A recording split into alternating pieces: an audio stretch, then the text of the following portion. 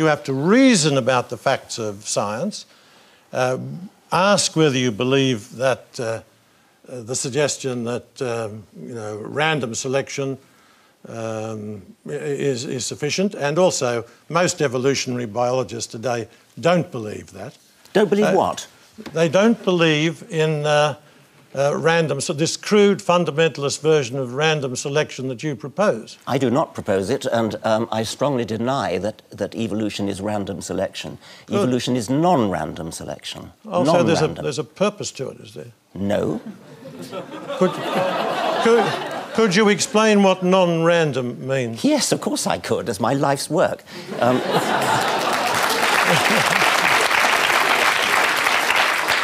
It's a hard thing to say, but keep it brief.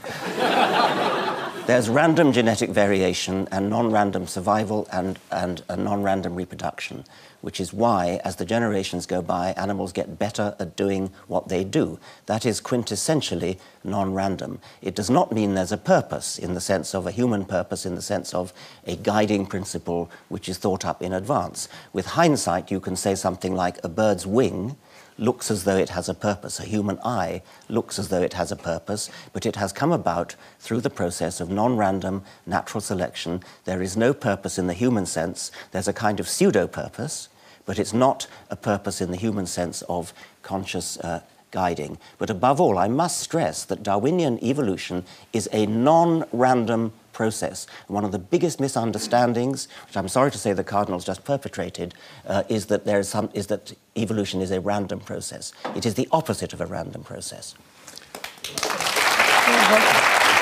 A brief response to that, if you can. Yes, that is fascinating, because most evolutionary biologists today believe that the animal world is developing according to patterns, which we're starting to know more and more about them. And are you referring to intelligent design? No, I'm not.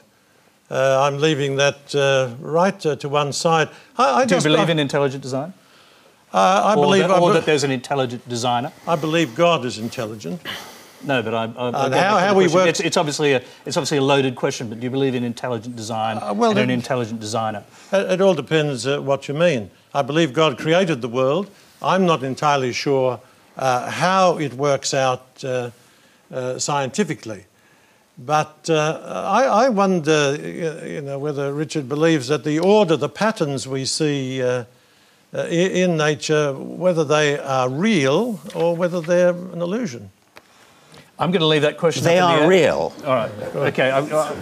That's a quick answer.